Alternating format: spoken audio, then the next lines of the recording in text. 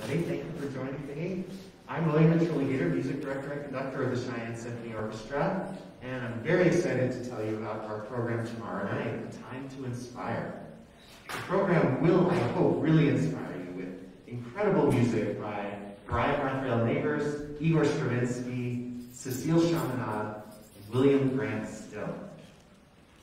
I want to take a moment to say that I'm excited that the orchestra is still pursuing its dedication to performing music by underrepresented groups. In fact, the opening piece on the concert and the final piece on the concert tomorrow night are by African American composers. And we're continuing our year-long exploration of the music of women composers with music by French composer Cecile Chaminade on the program tomorrow. Great. And also, before we get started, I want to send another shout out to our friends at the Laramie County Library for hosting these events. And they're a terrific partner of the Cheyenne Symphony Orchestra. We really appreciate that partnership. Let's hear it for the library.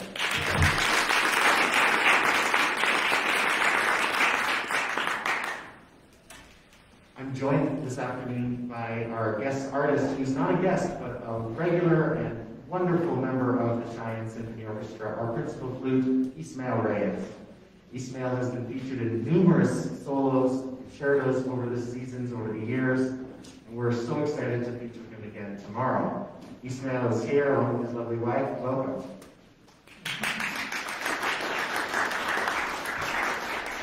We will be hearing more from Ysmael and hearing his wonderful flute playing later on in this hour. So first I'll talk to you about the other pieces on the program. The Brian Raphael Neighbors piece that opens the concert is a very short fanfare, like a 2-minute musical embodiment of joy and celebration. The composer himself wrote that in this short piece, that was part of a commission for the Rocco Chamber Orchestra in Houston, he wanted to convey pure musical joy in so many different kinds of ways. There are musical flourishes, and there are driving rhythms, because he said, you know, the excitement of driving rhythms is another kind of joy. Here's a little example of the opening of this piece.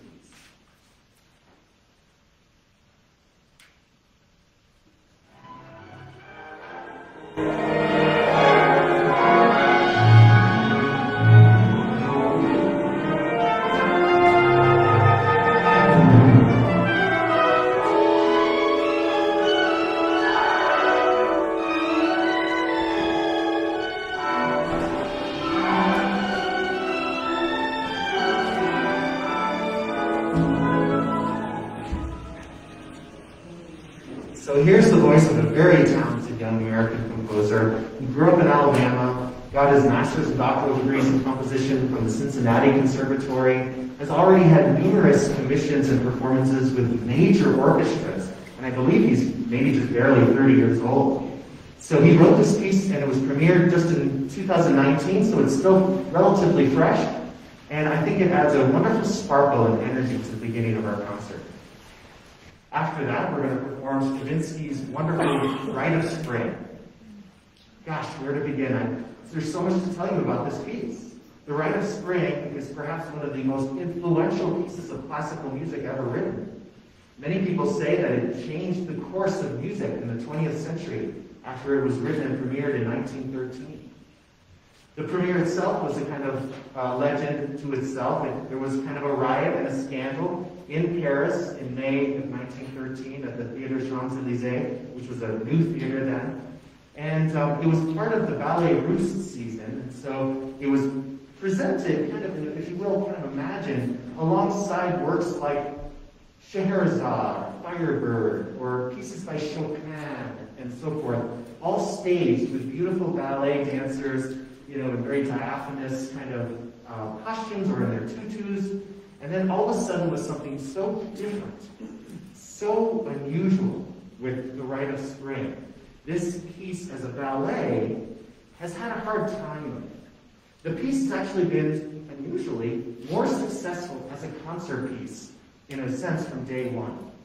The ballet, with original choreography by Nijinsky at the premiere, caused such a scandal because the dancers were in these heavy outfits portraying these early pre-civilization Russian pagans, celebrating the arrival of spring and offering one of the maidens from their tribe as a sacrifice to the god of spring. So that's sort of the bare bones of the plot of the ballet. But the unusual choreography and costumes, which included things like entire bear hides or buffalo almost looking hides, something that actually might have gone over well in Wyoming, but not in Paris. But those things were not, the audience couldn't see the dancers' bodies. They were covered in this very primitive kind of sackcloth and thumping on the ground instead of being light as air, as you would expect from ballet. So there was something about the ballet early on that kind of put people off. And even as early as 1920, that original choreography, which only had about 7 performances in different cities, but only 7 was very few, actually, for ballet at that time. That choreography was pushed aside, and new choreography was developed in 1920. Over the years, additional new choreography has been developed, but none of them have sort of become, I guess, the choreography of the piece. The earliest choreography, that Nijinsky's scandalous choreography, was finally recreated from sketches, notes, diary entries, and some, pictures that people were drawing, and finally recreated by the Joffrey Ballet in the 1980s, I think it was. And so now we can see what was so scandalous. Sometimes the dancers were doing these really unusual things. There was one time where the circle of young maidens were all going like this with their cheek, head against their cheek like this, and somebody at the premiere famously yelled, "Someone call a dentist." They all went like this. Anyway, the point of what I'm trying to say is that the musical score of this ballet has been the star, in a sense, from day one. In fact, as early as the very next year after the 1913 premiere, this piece was performed in concert, and the reception was so overwhelmingly positive that the audience rose to their feet and cheered at the end, and then they came backstage, and according to Stravinsky's memoirs, which might have been embellished, they lifted him up on their shoulders and carried him through the streets in celebration. This was a year after the premiere that was such a scandal that he was scared for his life. He left the audience and went backstage to help Nijinsky scream the numbers as the dancers would dance it, because so much ruckus in the audience, the dancers couldn't hear the music.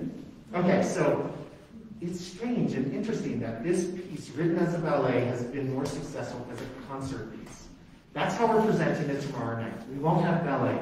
But one of the things that I think is so special about seeing it in concert is that the orchestra itself is an unusual star in this piece.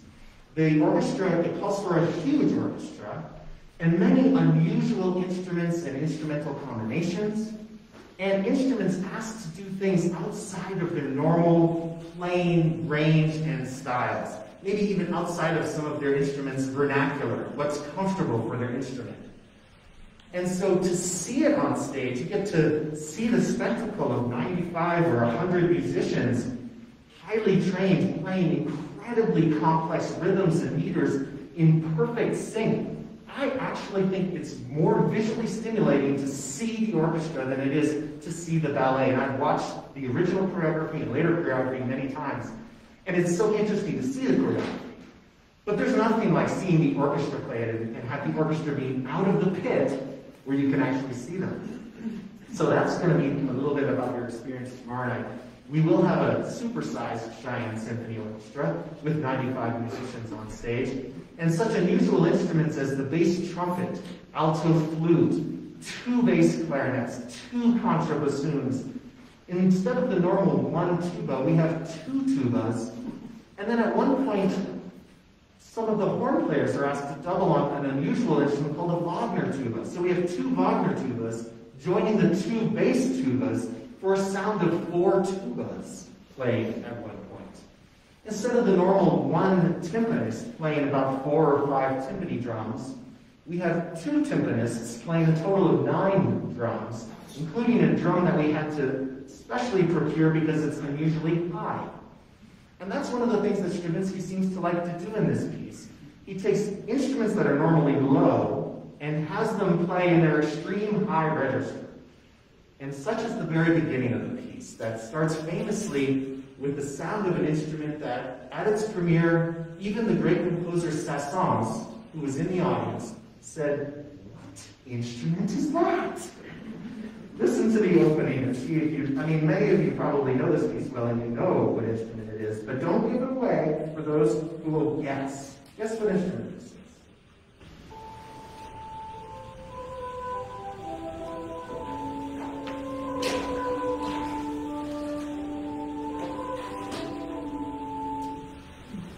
Well, the answer is it's a very high bassoon, and it's an extremely challenging and frightening part for the first bassoon player. To come in by yourself, very quietly, on a note that's virtually outside of your range because it's so high, and to try to make it beautiful.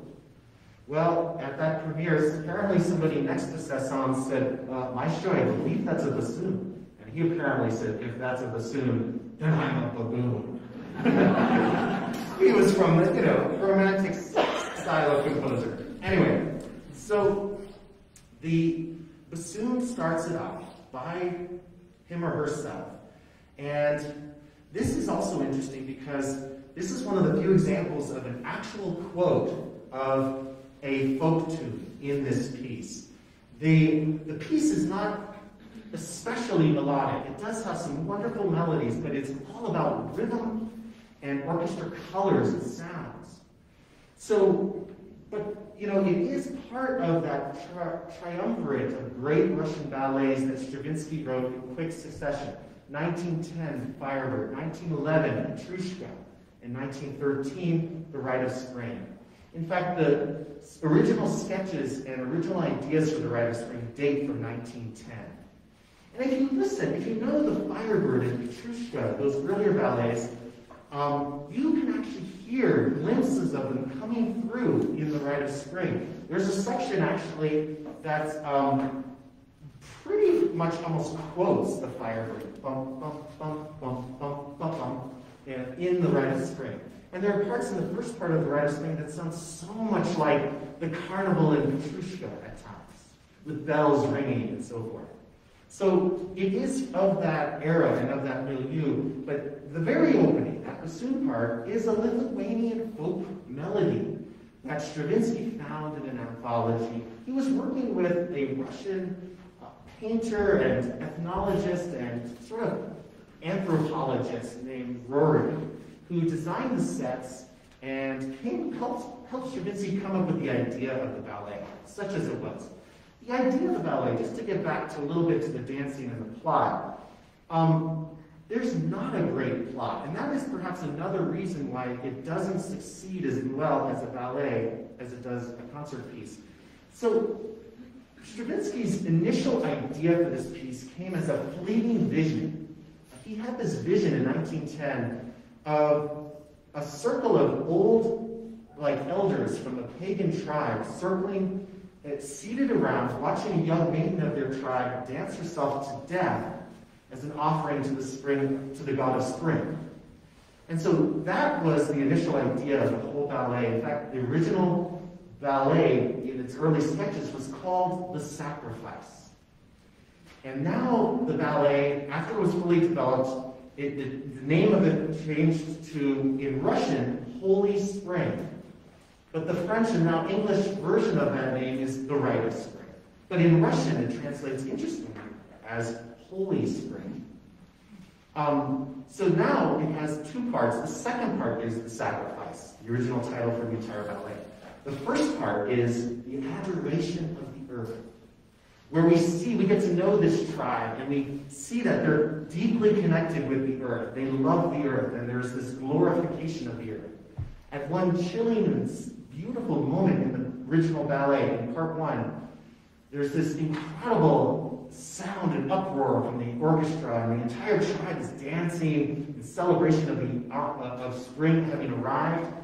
And it just cuts short, and then there's this silence. And this mysterious moment where this old man, the oldest and wisest one from the tribe, it says in the score, bends down slowly and kisses the earth.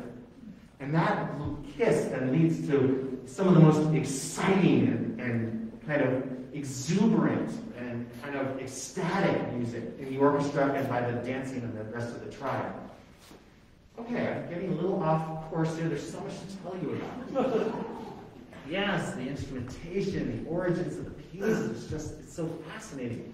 The first 3 or 4 minutes of the piece are revolutionary in another way. They put aside the strings of the orchestra, which for so long in orchestral music have been the foundation of orchestral music. After all, the string instruments are the oldest instruments of the orchestra. When orchestras started, it was just strings and harpsichord. And then eventually we had oboes and horns. And then eventually more and more instruments became developed enough to be added. Clarinets, flutes, trumpets, trombones. Later and later, more and more instruments joined the orchestra, but strings have always been the foundation of it. In perhaps an effort to show that this was a new revolution in music, Stravinsky has the strings sit out almost entirely for the first 3 or 4 minutes, and he gives a sort of mini concerto for the woodwind section. And the woodwinds are highlighted by these, well, the unusually high bassoon that starts it, but then the 2 bass clarinets, the piccolo E-flat clarinet, the little clarinet, the alto flute, 2 piccolos, oboes, and 2 English horns, 2 contrabassoons. And so I like to think of this opening as a sort of concerto for woodwinds. You know, sometimes there are concertos for orchestra, then they feature different sections of the orchestra. That's sort of what Stravinsky originated. He was maybe the first to do it with this piece, although he didn't call it that.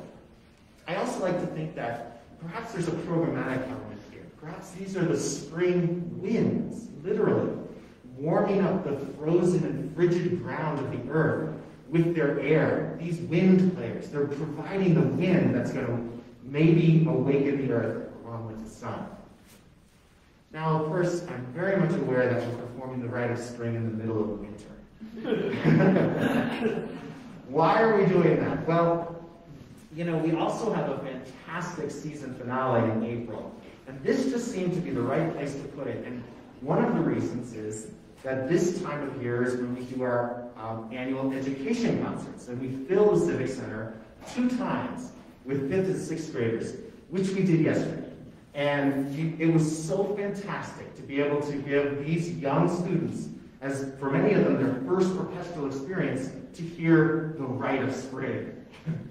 As well as Ysmael performing his beautiful concerto, his concertino, and the other pieces on the program too. So that worked out really well. But I did want to mention that even though we're in the middle of winter, this piece, it may not make you feel like spring, but I think it might get you ready for the energy of spring, for the exuberance of spring, for that excitement that we get when we see those buds coming out. So it has a few like folk tunes in it, but as I said before, it's really about rhythm. Here's when the strings finally do come in a forceful way, they have a famous part, and this is actually the first part where the curtain would rise in the ballet. Many people don't realize that. In the ballet, the entire opening with the woodwinds that I talked about is with the curtain down. The curtain doesn't raise until the strings come in with this incredible thumping part. Let's see if I can find it. No, it's back after that. Sorry. I have a hard time seeing something here. 1 second. This part. So the curtain rises, you see some ballet dancers completely covered head to foot in a sort of a sackcloth and they're going like this. And then you have these unusual accents that follow no pattern.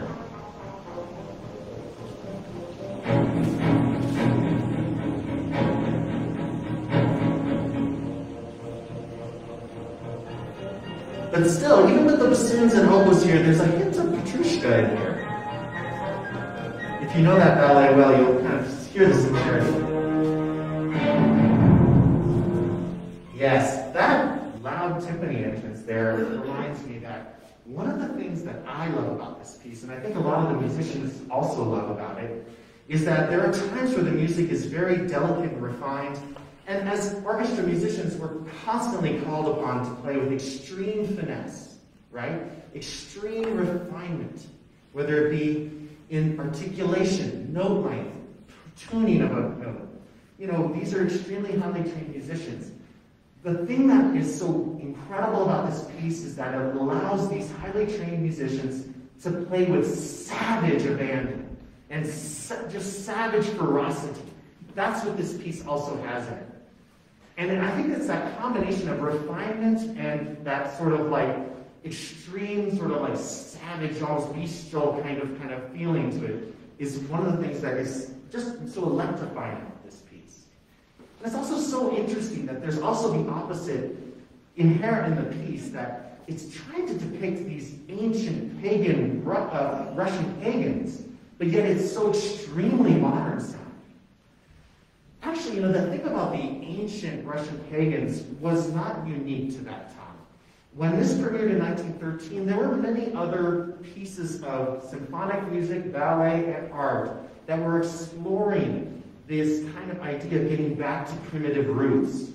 We had come through the high point of, you know, romanticism and refinement, and composers like Schoenberg, Debussy, and Prokofiev, early Shostakovich, were exploring these ideas of, you know, maybe we've taken refinement and romanticism to the extremes. Maybe we need to go back to earlier times. Like, there was a fascination with Scythians, the Scythian nomadic warriors. There was a fascination with them and their culture. And so, in a way, the Rite of Spring came out of this kind of new trend in Paris and in other parts of Europe at that time. And it's also interesting that all of these artists and composers were, in a sense, also kind of anticipating the arrival of World War I and the Russian Revolution. It's almost as if war was in the air, and some sort of cataclysmic event that they knew that somehow this couldn't be sustained was in the air. And that was inherent in their art or music. And that's certainly the case in part one of the Rite of Spring, where it's supposed to be all about the glorification of the earth, right? There are parts that sound like war. And it's so interesting. So this comes at a time, much like even Gustav Holst with the planets, which opens, of course, famously with Mars, the bringer of war. This also was around 1915. This piece, the Rite of Spring, 1913. These pieces sensed that World War I was coming and great upheaval. Let me give you an example of some of that warlike art. In this score, it's talked about as the rival tribes that are, you know, sort of contentious with each other, but it sounds very warlike. Let's see if I can find it. No, that's another different part. That's a different. I gotta talk about that. I'll be back. Okay, this is a part called the Ritual of Abduction. And this really does sound like an abduction. There's scariness here. Some people have faulted the ballet for not having enough character development and emotion in the ballet itself. Well, I can tell you there's a lot of fear in the music.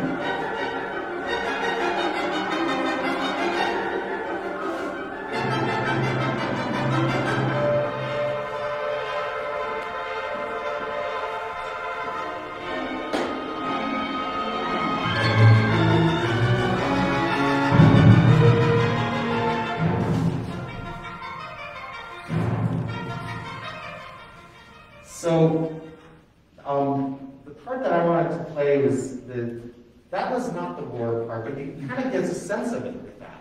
That's kind of the mood that I'm talking about. The part I wanted to play was this.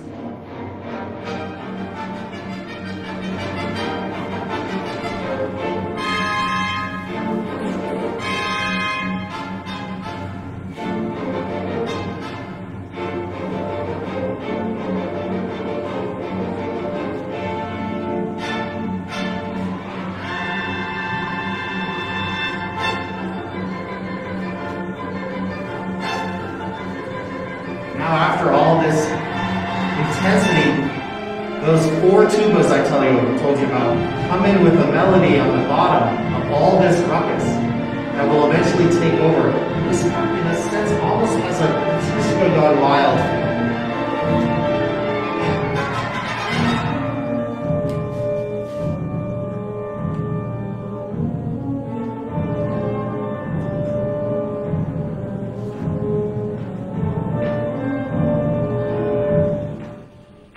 To mention that among the other exotic instruments, like the bass trumpet and the alto flute and these others, perhaps the most exotic at the time it was written in 1913 is the güiro. Not super exotic to us in Wyoming in 2022. We understand that that's part of a Latin American musical tradition, you know, that large wooden thing.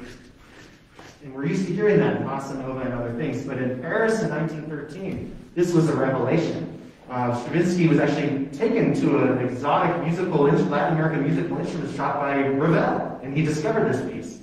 And we're about to come up to the part where the güiro makes an entrance, and for our performances, what is done oftentimes these days, because the güiro isn't loud enough to cut through, we use a tin washboard. So we're going to have two tin washboards back there playing the güiro part, which is an unusual counter rhythm with everybody.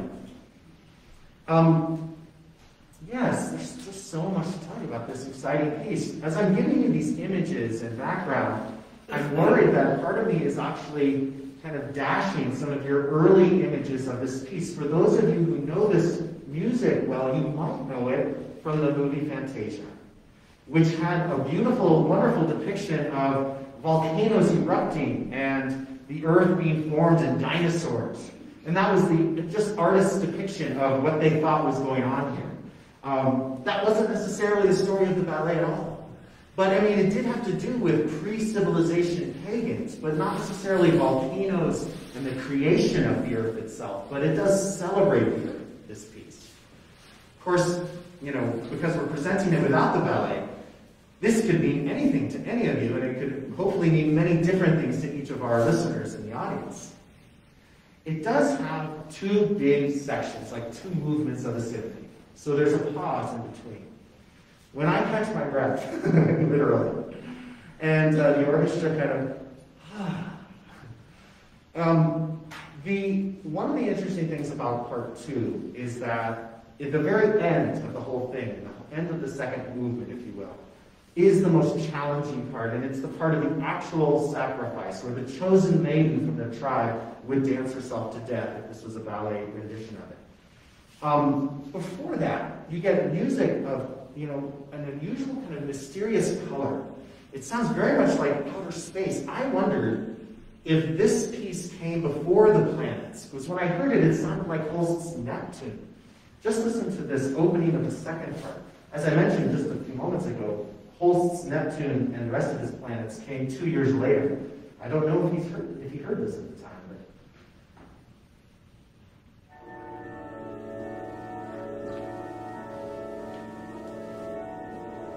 Familiar with the Holst, you probably were right away like, oh yeah, it sounds just like we're in outer space again with Gustav Holst.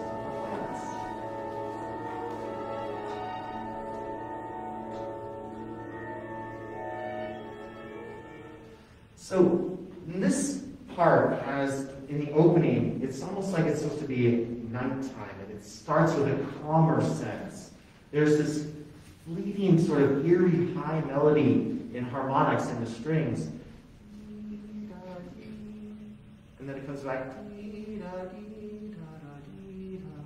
It's just little glimpses of a melody, but otherwise it's just sort of setting the stage for something. But I paused it just before the orchestra comes in with this amazing sound, a very low kind of arrival that has a sense of kind of like groundedness to the earth again. Listen to this. Here it comes.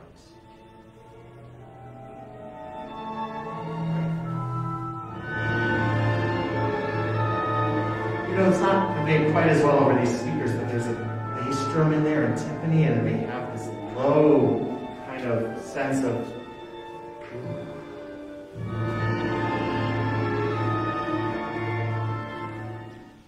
This movement also starts with a long section of the curtain down in the original ballet. This whole opening has the curtain down. Eventually, there's the curtain rises and we see a group of young maidens. They haven't chosen the one to be sacrificed yet. They do a sort of round dance, and the music sounds again more like a folk song. But then all of a sudden there's an interruption with the brass where you hear ba-da, where one of the maidens falls out of the circle. And we're like, uh-oh, that might mean she's the chosen one. She gets back up and they dance a little bit more, and then you hear ba-da, and then again, that confirms it. She's the chosen one. Then the music has an incredible accelerando, we call it in music, where it gets faster and faster and faster, like the accelerator. And so there's an accelerando of excitement, and then this brutal 11/4 measure, where the orchestra just plays bum, bum, bum, bum, 11 times. In terms of musical meter, for those of you who are musically trained, I know many of you are, it's probably the only 11/4 in music. It certainly was the first in terms of meter. And after that, in the ballet, that chosen one realizes her fate. She stands motionless in the middle of the stage for about 15 minutes through the next several dances, some of which are very wild, some of which are sort of calmer. And she stays completely still until it's time for her to dance the final dance, which is that last section I may have mentioned earlier, which is maybe the hardest part of the orchestra rhythmically. The music after that 11/4 is, well, why don't I play it? Let me see if I can find it. That's it. Okay. I'm going to back up. You'll hear the da-da when she falls out down, and then. Well, that's the first one. She fell down. Get back up. Maybe it won't be you. Maybe you're not going to be the chosen one. So there's about 20, maybe 15 maidens circling in a circle now. She falls down again. The same one. She's the chosen one. You can sense the excitement for the rest of the tribe, but also the fear from her. This is the 11/4 mark. 7, 8, 9, 10, 11.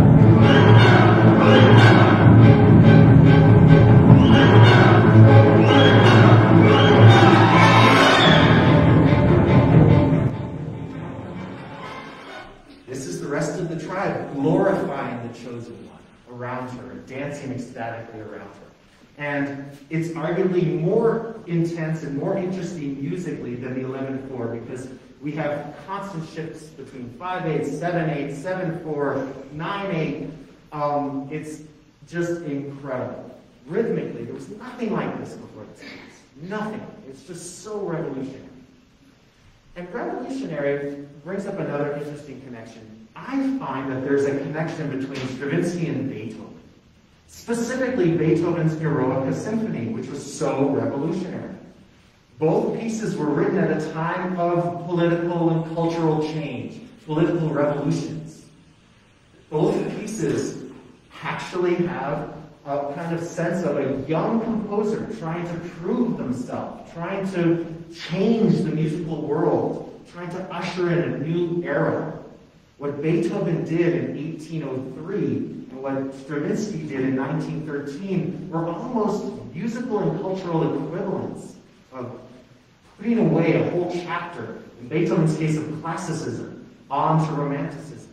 In Stravinsky's case, putting away the chapter on romanticism onto modernism. There's also an interesting connection between these two pieces because in the first movement of the Eroica Symphony by Beethoven, there's a moment of incredible harshness for the time in the development section, followed by a very strong passage of actually 11 chords where the strings play bum, bum, bum, bum, bum, bum, bum, bum, bum. And then it leads to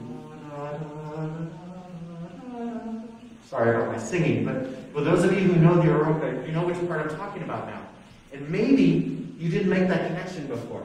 But I think Stravinsky tried to emulate that moment that was so revolutionary in Beethoven's Third Symphony of 1803. to do that in his own way in 1913 with that same kind of ferocity, and then taking it to a whole new level. The piece continues, and I'll give you a little sample of what the sacrificial dance sounds like at the end. It's something that Stravinsky himself said, you know, I could play it at the piano when I was writing the piece, but I didn't know how to write it down. That's how complex the rhythms are and the meters are. In fact, in I think it's 1945, he came out with a whole new revised version of this final dance, the Danse Sacrale, the final section, that completely changed the meters. He was trying to make it easier. Well, he just confused everybody. Nobody uses that revision. So this is what the final part sounds like. This is the part that's a real showpiece for the chosen one in a ballet. There's one ballet dancer who dances herself to death in the story, and she is the star of the ballet. Curiously, by the way, at the American premiere of the ballet, that part was danced by Martha Graham. That was 1930, before she was well known for developing her own style, her own dance company, her own modern style that was grounded in the earth, just like this piece. Interesting. Okay, so here's what it sounds like. Actually, I'm sorry, I'm going to back up just a little bit.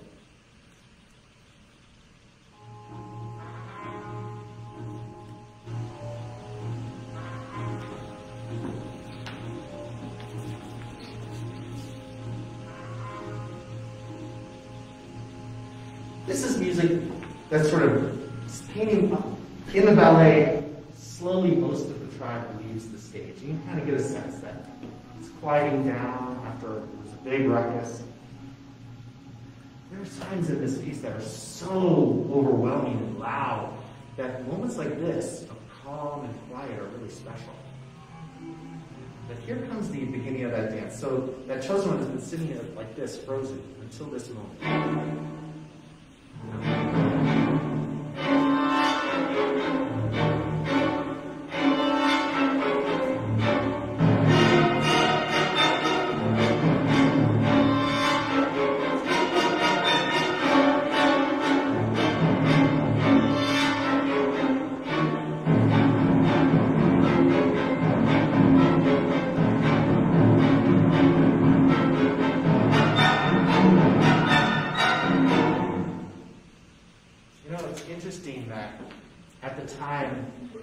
Stravinsky was really trying to put away the whole chapter of musical creation based on emotion or, you know, a lot of romanticism.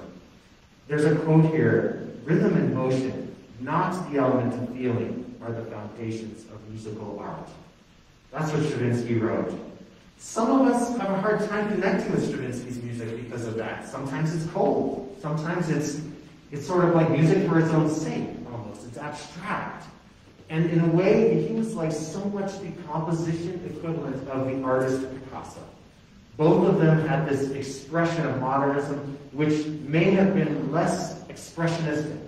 Both of them also went through numerous different periods of styles of their own creation. Stravinsky would go on to write extremely small forces. One of the pieces he wrote very shortly after the Rite of Spring was Histoire de Soldat, Soldier's Tale, for 7 instruments. And then he would have a whole neoclassical phase. And then he would experiment with serialism and atones. So Stravinsky himself went through many different phases of composition in his long life. And in this one, he was, I think, very much part of the time where they were trying to, maybe in their Parisian cafes, sitting around smoking cigarettes and having, you know, coffee, maybe they were trying to get rid of this bourgeois emotion, and they were sensing the cataclysmic events coming politically and you know, culturally as well. So it's sort of the time, but I feel like because maybe emotion and feeling are not the forefront of this ballet, that's been one of the reasons why maybe it's worked better as an orchestra piece, just as a concert piece. Now, I've gushed on too long about this. I knew I would. I wanted to have enough time to tell you about the Afro-American Symphony before bringing up Ysmael to tell us about the Chaminade and to learn more about him and his flute playing. I'll just say in a brief sort of nutshell, one of the things that's so wonderful about William Grant Still's Afro-American Symphony is that in many ways it's so American. It's not just Afro-American, it's American. It's quintessentially American. He uses the blues and he uses instruments like banjo and vibraphone, and he has the music inspired by poetry, by Afro-American poet Paul Dunbar. And he creates this symphony that is really, in a sense, the great American symphony. I also am amazed at his courage for writing this piece in 1930, being the first African American to write a symphony for orchestra. Took courage. And then to have that performed and actually title it the Afro-American Symphony, that took courage. It also took courage at that time, and this goes directly to what I was saying about Stravinsky and emotion. At that time, in 1930, it was still not considered appropriate to have too much emotion in your music, you know? Certainly we have like Gershwin and other styles of music, but among the composition avant-garde, you know, this piece is courageously heartfelt and courageously full of emotion and passion. The first movement has a subtitle of Longing. In an interesting little connection to the Rite of Spring, both pieces start with a solo double reed woodwind playing in a very high register. In the case of the Stravinsky I mentioned, it was the bassoon. In this case, it's a solo English horn, playing all by yourself, way up high, and then ushering in muted trumpet playing a blues melody. The banjo eventually comes in the third movement, and it's a wonderful little addition. But I think it was, getting back to what I was saying, I think it was courageous of Still to write this piece, to try to elevate the blues. He said that too many people think that the blues is a lowly art form, and it isn't. So he was trying to show that the blues could even be in a symphony. That took courage. And then he's a very deeply spiritual man. Every score he wrote ends with humble thanks to God, whose inspiration, you know, caused this. I have the score right here. Every score has this in it. With humble thanks to God, the source of inspiration. In this score, he also goes on to say, he who develops his God-given gifts with view to aiming humanity manifests truth. So there's so much to this piece, so much heart in it. The last movement is really an incredible part where it's all about aspiration and kind of looking to the future. And it's just amazing. I will also mention that in the third movement, which is fun and light and full of religious fervor, it's like a musical shout hallelujah. In this, there's a little sub-melody that you will recognize. It sounds like, I got rhythm, I got music. Gershwin, right? Gershwin's Girl Crazy, from which that melody comes, was on Broadway, roughly at the time that this piece was written. But people say that they know that William Grant Still was writing them and played it for Gershwin before Girl Crazy was written. So, isn't that interesting? They knew each other. And maybe Gershwin stole it. We don't know. We don't know. But that's what people say. Well, I'm excited to welcome up our soloist for the concert, our wonderful principal flute, Ysmael Reyes, to tell us about himself and this beautiful concertino by Cécile Chaminade, perhaps a composer you've never heard of. Every flute player has heard of it. Please welcome Ysmael Reyes.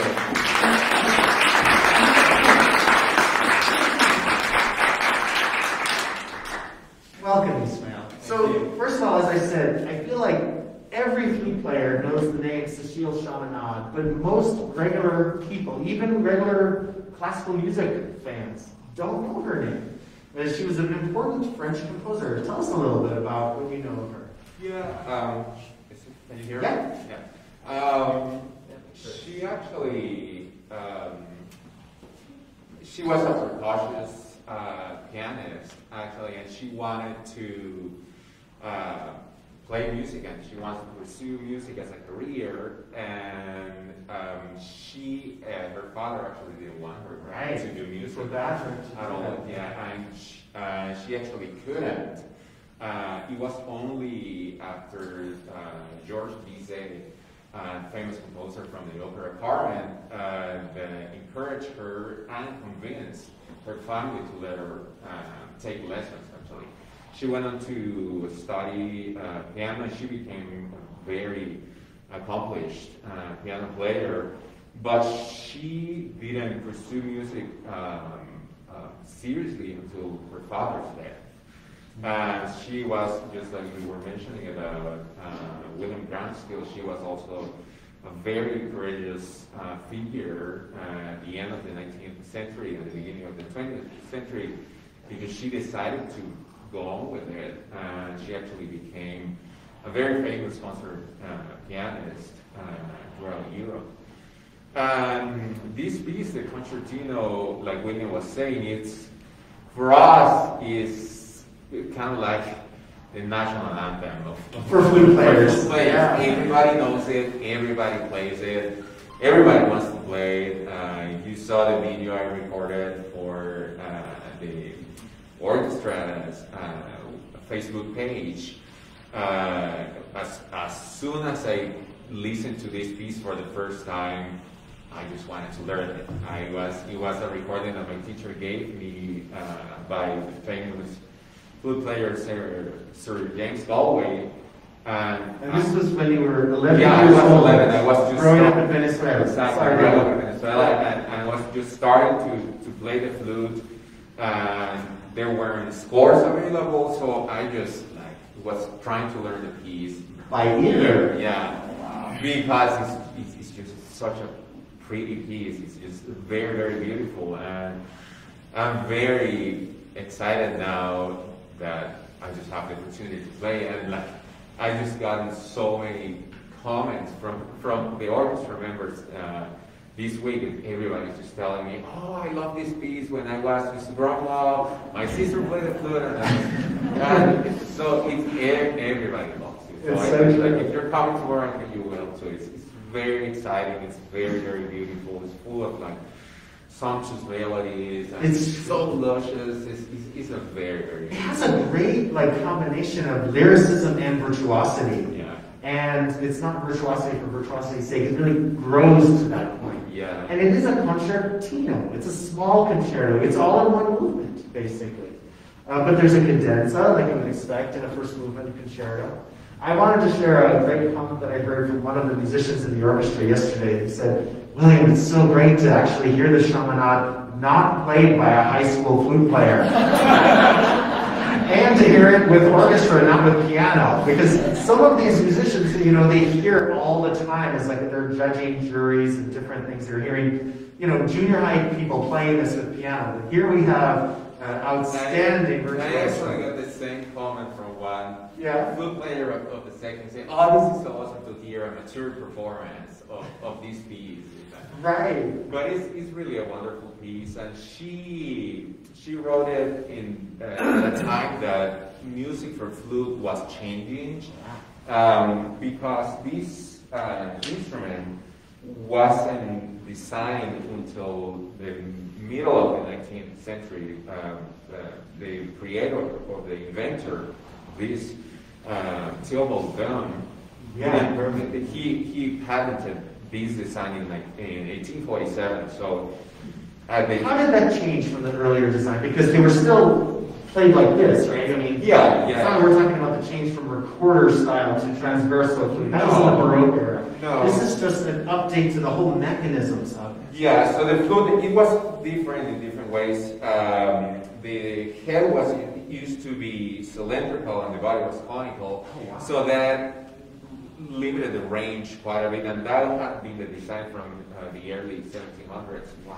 Now he changed it to a conical head and cylindrical body that allowed the flute to play in a much bigger range And he added all these rods that connected different keys, like you probably can't see from there, but if I move this key, is activating this key over here. Yeah, so for help with tuning and tuning and just the ability to play different keys. So at the time, the music, like right after this design was developed, the composers wanted to show what the flute could do. So pretty much everything that we got in flute repertoire from 1950 to the late 1800s was showpiece music. yeah. It sounded kind of like this. I'm just gonna play an excerpt piece by Johann Joachim Andersen, a Danish flutist who was actually one of the original members of the Berlin Philharmonic. Oh, wow. Yeah, and in everything that we have from that period sounds something like this.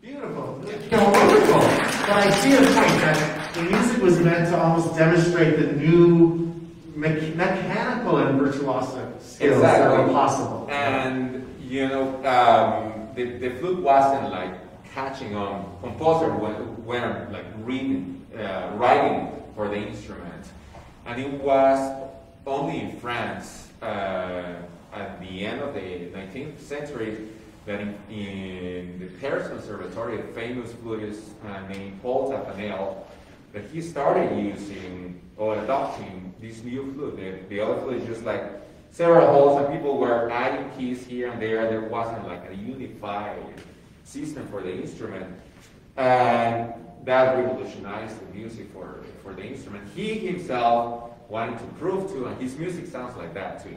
But at the same time, composers were starting to notice, oh, these instruments can actually do more than that. And that's when Debussy wrote very famous flute solo, Prelude of the Afternoon of the Faun. Yeah. And then, So that was in like 1898 or 1894, somewhere around.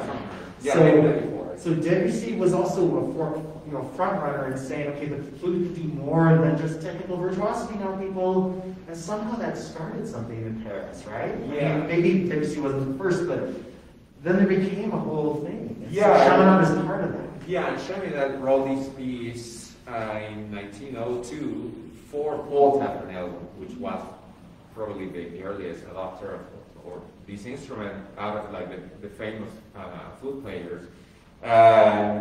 She wrote in a new style. You can tell like the music is much more lyrical. It's like you said, equally virtuosic, but it has a much more musical meaning to it rather than just showing what the instrument can do. Yes. For example, You can play the opening, yeah. the beginning, the very opening of the piece, you can hear the melody so beautiful and so, I don't know, I just love playing this.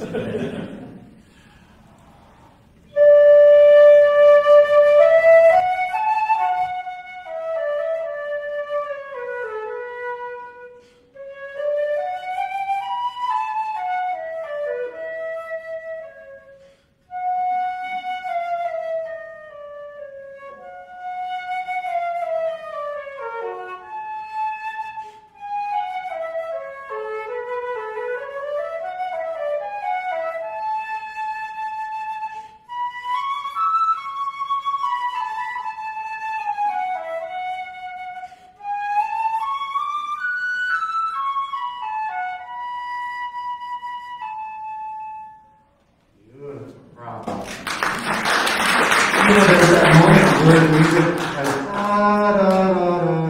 and it sounds like it's quoting and referring to the Prelude to the Afternoon of the Faun. Exactly. Doesn't it? It's so French. It's so beautiful. And at the same time, actually, she wasted no time in just like giving us like very fun and fast and virtuosic play. Yeah, you want to play some of that? Yeah, sure. Like the middle of, after all this lyrical part, we go into the middle section, which is called Tempo Vivo, and it's very, very exciting to play. Oh, and it introduces the harp, another very French instrument, so it has this beautiful harp flute interaction.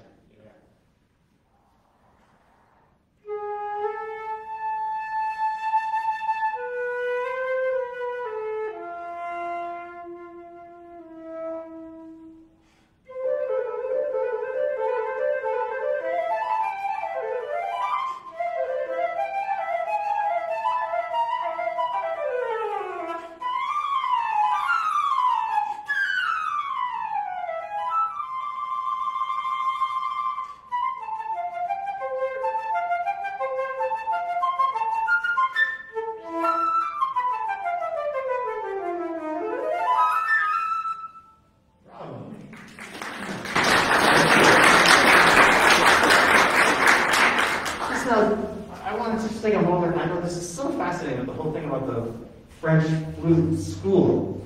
But maybe you could tell us a little bit about your instrument too. Is this a particular style that you got a new one just a few years ago? Yeah, I've only played this instrument for like 2 years, and this is like a perfect example of the latest developments on flute making. There's actually 4 different kind of metals in this instrument. The head joint is 2 tubes of gold outside and flute and silver inside, fused together, and then cold drawn. And it's 9 karat gold, and then there's 14 karat gold on the piece that connects the tube to the lid plate. The lid plate is 925 silver, and the body is an alloy that's only been used for maybe 10 years or so, is 958, that's the percentage of silver, which is mixed with copper and other metals just to like make it a little bit stronger and easier to work on. And then the mechanism, it's a very recent design in terms of like, the history of the instrument. It was designed by Johann Roder, Dutch flute. I'm not sure if he's Dutch, but it's only patented by him, and it's being used only by 2 flute makers. Wow. And in the past, the rods used to have rotating shafts inside that connected those keys. Now everything is on the outside, which makes the mechanism much faster and much more durable too. So it's a beautiful. It's nothing particularly special. It's beautiful to me. It sounds amazing. And I really love it. But it is definitely, a wonder of like technology and advancement in instrument making. It is. It's beautiful. Yeah. So then, just to finish what we were saying about the French flute school, Tafanel would use this piece for his students at the Paris Conservatoire. It became like the final examination piece. Yeah. And then there was another famous French flute player who really revolutionized. Maybe you could mention him. Yeah, Marcel Ruiz. He was a student of Philippe Gobert, who was a student of Tafanel, and he pretty much taught an entire or several generations of the most like famous award-renowned flute players, and he has like probably like 30 different books of technique, just how to develop this technique, and that's kind of like what became the trademark of the French flute school, like extreme virtuosity, like incredible technical ability, and what they called at the time the tone naturel, or the natural sound, natural tone, which was a very light and unforced, very flowy kind of sound that wasn't used before. Which is actually interesting because when you hear recordings of Moise himself, he played incredibly powerful. Right? Yeah, but his students, famous students like Aurélien Nicolet and Raymond Yod, and pretty much everybody who came out of like the 1930s on, Ramon probably, right? Who? Ramon. Ramon is a different school. Ramon started with Ysmael. Okay. But it was all part of that. They, he caught on what was being taught at the time, and that made Ramon actually, because of that legacy, the first flute virtuoso ever, like in the modern era, like the recording era. He was recording albums like pretty much every week. Like he had like something like 300 recordings, and he actually put the flute in like international plays after it had been abandoned for 200 years, maybe, because the flute lost favor for composers in the early classical period. Right. Yeah, nobody was right. Yeah, even Mozart was famous for saying he didn't like the instrument. And we don't have anything like from a major composer in the Romantic period, because the instrument was very faulty. And that, that time around when Ysmael wrote this piece, things were changing for the instrument, and thanks to that, we have like incredible repertoire now that was written in the 20th century. It's amazing. Yeah. And of course, the Chaminade has a place on this program because of its amazing proximity to the time and place when the Rite of Spring was written. So it's fascinating to compare these two completely different musical pieces and musical personalities that were both in Paris, and then these two pieces were written just 10 years apart. So it's fascinating. Now, where does the French flute school fit into your story? As a young flutist from Venezuela, growing up in El Sistema, and then doing graduate work in the United States, do you identify with the French flute school? Very much so, because my teacher, or like the main teacher I had throughout my studies, was a student of Raymond Gill in France, who was a student of Moïse. Wow. And actually, he trained all his students in the way like Moïse taught, and he made us practice scales and arpeggios, like tons of exercises. And I remember just like spending hours every day, because if you showed up to your lesson and you couldn't play the scales and arpeggios, he wouldn't listen to anything else. Wow. So the beginning of the lesson, you had to play that first, and if you wanted to play your repertoire and your etudes, you had to learn that. Otherwise, he would say, okay, you didn't learn that, you can go home. Interesting. So that actually is where pretty much those 5 years I studied with him, where I built, my entire technique, and then since then it's been like pretty much maintenance. And the way I practice now is still pretty much the way I practice when I was having always started with that. So in a way, Moïse is almost like your musical grandfather, pedagogically. Great grandfather. Okay, yeah, that's amazing. Yeah. But what's interesting is, as you described it, we talked about the French flute school of playing. It sounds like it's very much focused on technique. But we talked earlier about the French flute school of composing, like Debussy and Chaminade, which did away with those showpieces that were all about technique. Why is that? Because for them, if you couldn't master the instrument, master the technique of the instrument, and it's not only just technique. I mean, you're supposed to be able to play that with beautiful tone without like forcing anything. For them, especially a little bit after that, like with Guillaume and another famous French flute player named Alain Marion, who also started the Paris Conservatory, they say this is the foundation. Like this is how you can like forget about the instrument and focus on like playing beautifully. Because if you are dealing with technical issues, you really that's what's going to be in the forefront of your playing. So you have to be able to control the instrument so you can actually express it. Yeah, exactly. Oh, that's so interesting. Yeah. This has been so fascinating. Do you have some questions for Ysmael? I know we were slightly over time, and I understand that some of you have places to go if you need to take off, those of you in the room. And I do want to give a shout out to everybody who's watching on the live stream. Thank you. We're watching this after the fact. But we have this great opportunity to have our wonderful friend and virtuoso Ysmael here. Any questions for Ysmael, who's playing, I'm sure you've admired and adored over the years playing with the symphony? Yes. Ysmael, I've had to practice the scale wherever you did. Yeah, so I actually have a noise book. I always carry it with me. So something that I always practice things like.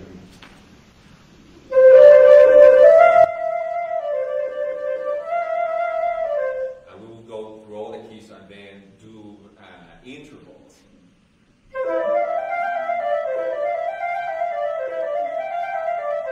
The third, then we will go to fourth.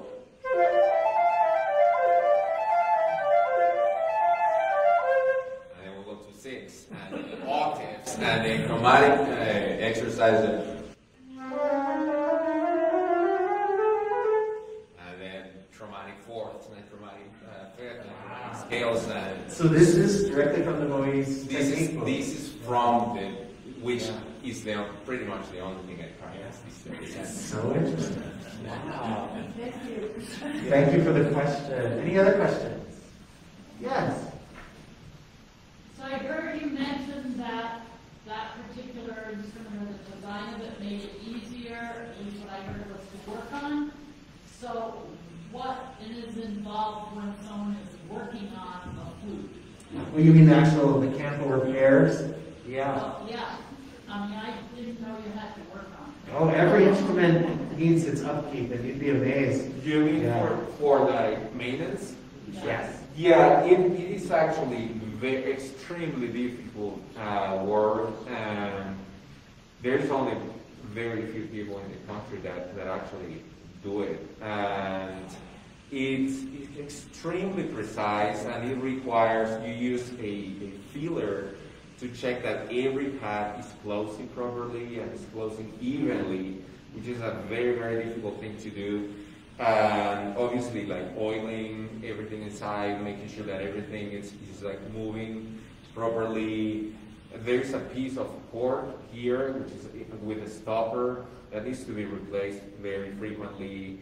And this is kind of work that you have to do once or twice a year. Like if you play a lot, you have to do it all the time. But yeah, it's very, very detailed and I don't know, like high level kind of work. Like it's just like maintaining a sports car or something. Sure. Or if you have a piano, you know that it's not good for the piano to not be tuned every year, maybe even more frequently.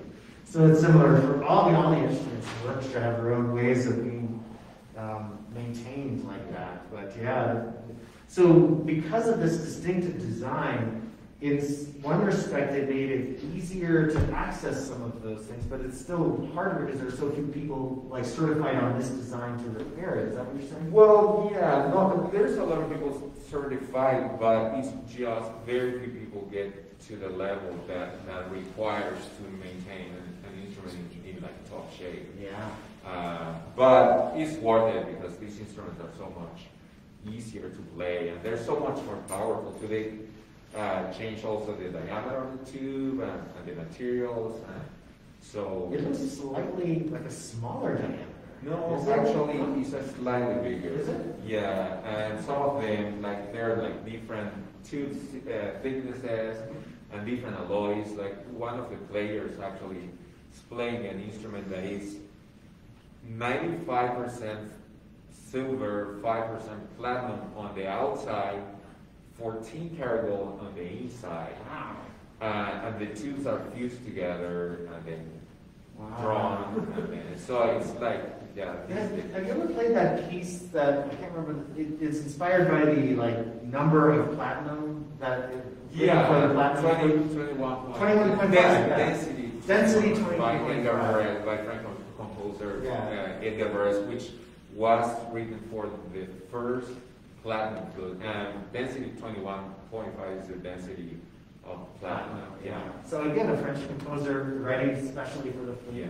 You were mentioning about, in addition to the Afternoon of the Fawn at WC, there's also his wonderful flute solo piece, Syrinx, which comes from a little bit later, like 1913, 14, same years, right? Same year. Same years, right after 1913. Were you willing to play just a little bit of Syrinx? That'd be great.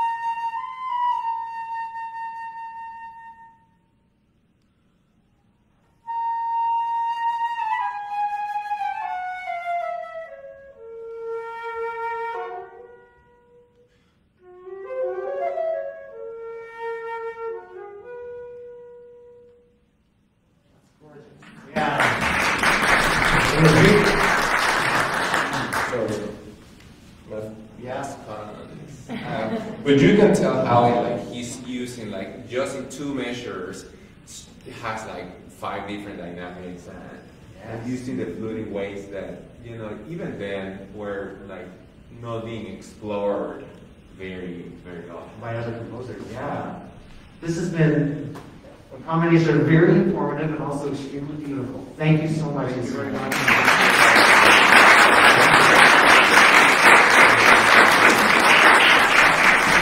And thank you all again for coming out. I do apologize for going over if it's occurred to some of your schedules, and thank you to everybody tuning in on the live stream. I do want to pass the mic to Elizabeth from the Laramie County Library, who will maybe share some other events coming up here in the